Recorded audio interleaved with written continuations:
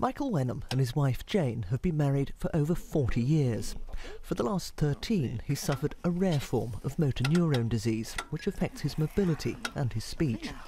But both he and Jane are against the assisted dying bill, worrying it could put pressure on the most vulnerable, who may feel that they're a burden.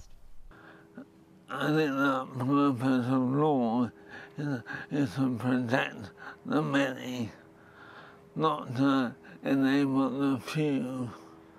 This is a few who want to take their lives.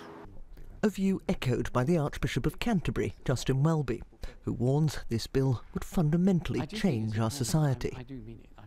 This is not something to take casually, but the moment of saying life is deliberately ended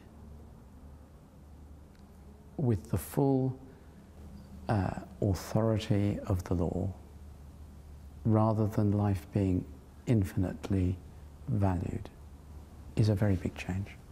But one of his predecessors, Lord Carey, now backs assisted dying.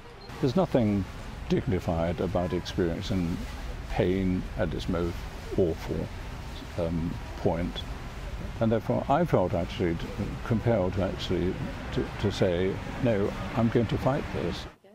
Many, though, still fear that the bill would be just the first step towards devaluing life itself. Caroline Wyatt, BBC News.